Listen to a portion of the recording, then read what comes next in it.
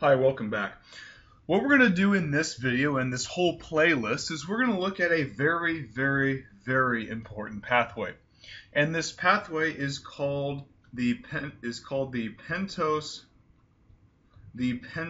phosphate pathway. And this pathway is, well, to be perfectly honest, especially if you're taking upper level biology classes and even in general biology and anatomy and physiology, but this pathway is sort of the stepchild, at least in the pathways in Biochem 1. You always talk about glycolysis, the TCA cycle, beta oxidation. You even talk about amino acid oxidation to some extent. But a lot of times this pathway is left out, and I want to be perfectly clear. The pentose phosphate pathway, or sometimes it's called the pentose phosphate shunt, is absolutely essential to life, and that will become a little bit more apparent whenever we actually look at some of the biosyntheses that we'll get to in Biochem 2. In fact, amino acid and nucleic acid biosyntheses all require the pentose phosphate pathway. In fact, there are several vitamins and cofactors, and we'll eventually look at their biosynthesis, but several vitamins and cofactors like thiamine, pyrophosphate, and just several others require things from the pentose phosphate pathway. And essentially what the pentose phosphate pathway is, before we really get into the details, is it's essentially a pathway that produces a lot of substrates that can be siphoned off and used in other pathways. So that'll become more apparent when we get to the non-oxidative phase. So we can divide the pentose phosphate pathway into an oxidative phase and a non-oxidative phase. So before we get into it, let's recall something, okay? We have glucose in the cell, right? And the enzyme hexokinase, so hexokinase, or to be more specific, it's glucokinase, right? It's going to attach a phosphate. It's a nucleophilic acyl substitution. It kicks off ADP, right? And we end up with what? We end up with glucose 6-phosphate, right? The glucose 6-phosphate can go one of two directions.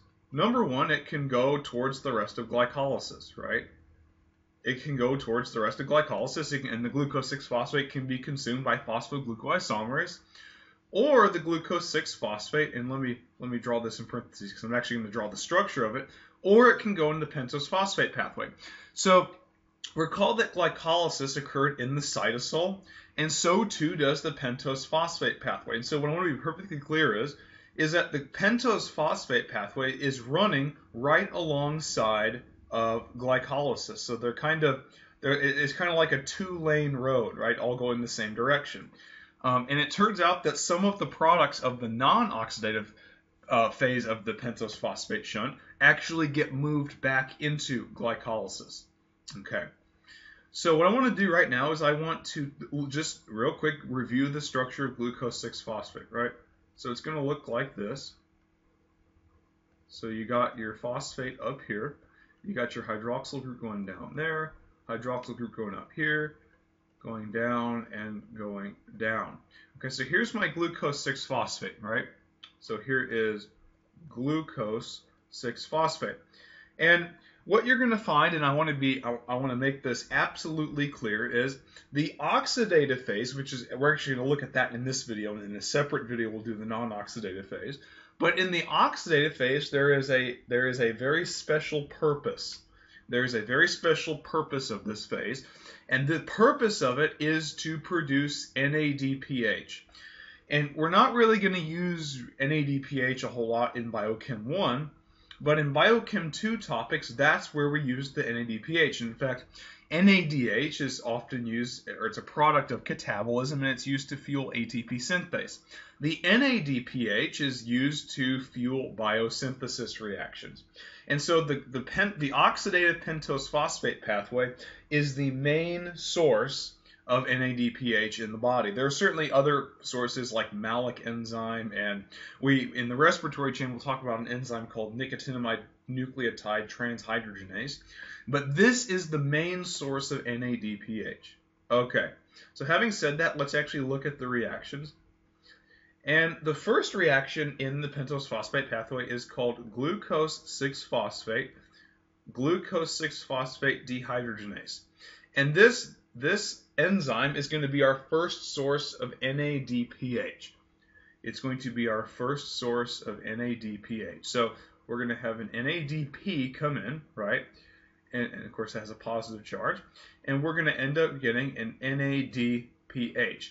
And we're going to end up generating something called phosphogluconolactone. So what I want to be clear is let's look at we're going to look at at least the carbon oxygen bond that's getting dehydrogenated, and it's this bond, right?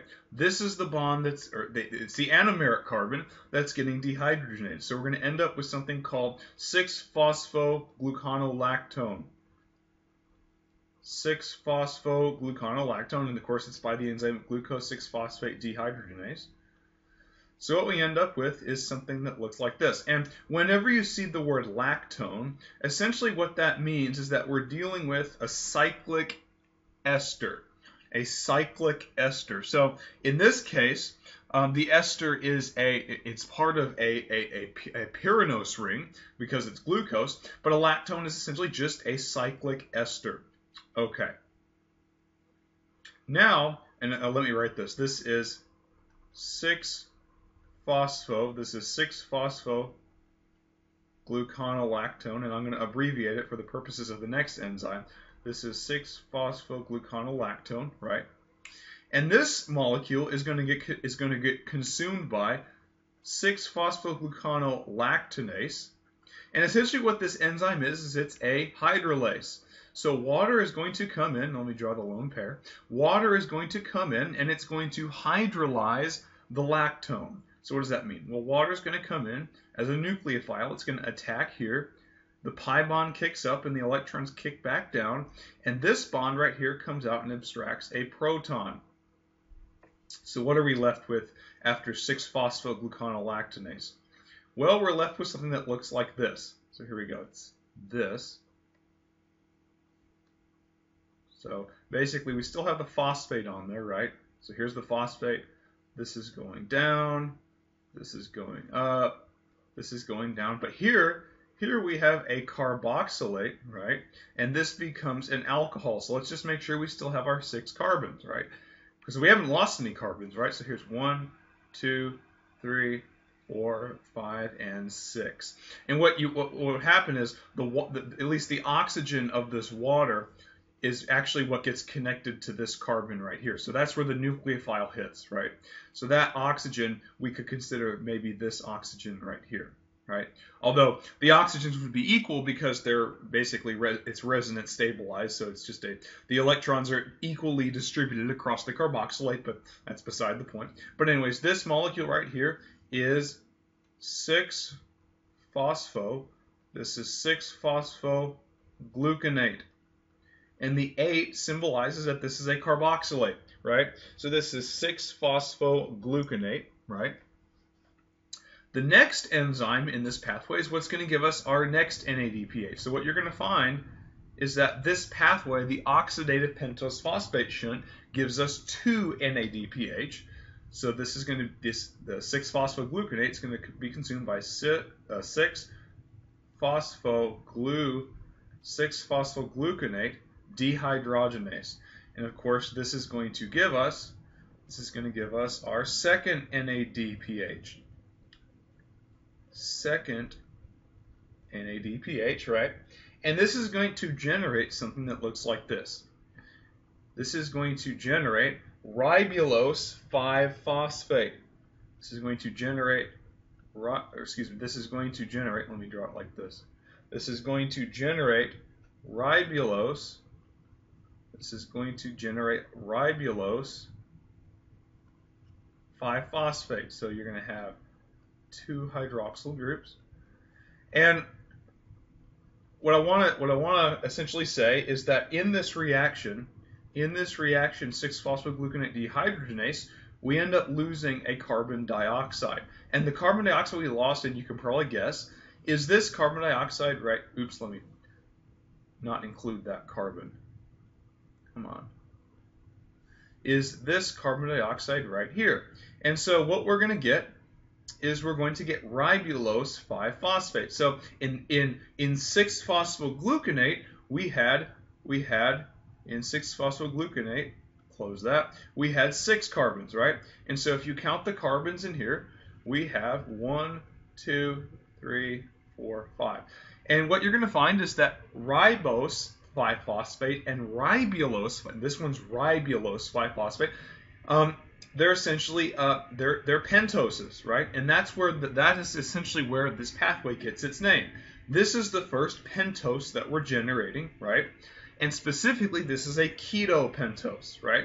It's a ketopentose because we have this ketone right here, right? So this is ribulose 5-phosphate. So let me write that. This is ribulose 5-phosphate, right? Well, ribulose 5-phosphate is going to get consumed by another enzyme, and it's called, and of course this is an equilibrium reaction, because you can interconvert between these. And this enzyme is called ribulose. It's called ribulose 5-phosphate isomerase. Ribulose 5-phosphate isomerase. Okay? There's another name for it, and you can basically call it phosphopentose isomerase. Both of those names will work, and you could even call it ribose 5-phosphate isomerase. But essentially, you can guess what it's going to do. It's going to convert the ribulose 5-phosphate into ribose 5-phosphate, right? And if you remember, typically these isomerases interconvert between keto sugars and aldo sugars. So we're going to end up with something that looks like this. So we're going to have the hydroxyl groups going like this, right? And let's count the carbons just to make sure we got it right. Here's 1, here's 2, here's 3, here's 4, and here's 5. So what have we done? Well, we've essentially turned the keto sugar into the aldose form, right? The aldopentose. And this molecule right here has a special name. It's ribose 5-phosphate. And it turns out that ribose 5-phosphate is actually an extremely important molecule, especially in the biosynthesis of some amino acids and nucleic acids. And to illustrate that point, I want to at least show you the reaction that does that. And normally they show you this reaction when you get much deeper into biochemistry, but I at least want to show you it.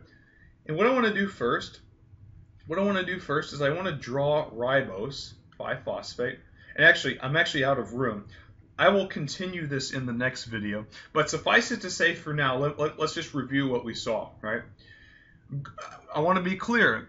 The pentose phosphate pathway, both the oxidative and non-oxidative, is occurring in the cytosol, and it's occurring right alongside glycolysis, right? So right next to glycolysis. And so we're going to generate some glucose 6-phosphate from hexokinase or glucokinase, right? And the glucose 6-phosphate can either go towards glycolysis or it can get put into the pentose phosphate shunt. So the glucose 6-phosphate gets consumed by glucose 6-phosphate dehydrogenase, and that generates 6-phosphogluconolactone, right? And we generate our first NADPH. Then we hydrolyze the ester and generate 6-phosphogluconate, right? And then we decarboxylate and dehydrogenate it with 6-phosphogluconate dehydrogenase, and that gets us our second NADPH. And that gives us ribulose 5-phosphate, and then we isomerize it to ribose 5-phosphate. And the ribose 5-phosphate can actually be consumed by another enzyme, and this is actually not part of the pentose phosphate pathway, but it's important to note, and this is what I'm going to do in the next video, it can actually get consumed by an enzyme called phosphoribosyl pyrophosphate synthetase. And that's what's important for biosynthesis. So I will continue this in the next video. See you soon.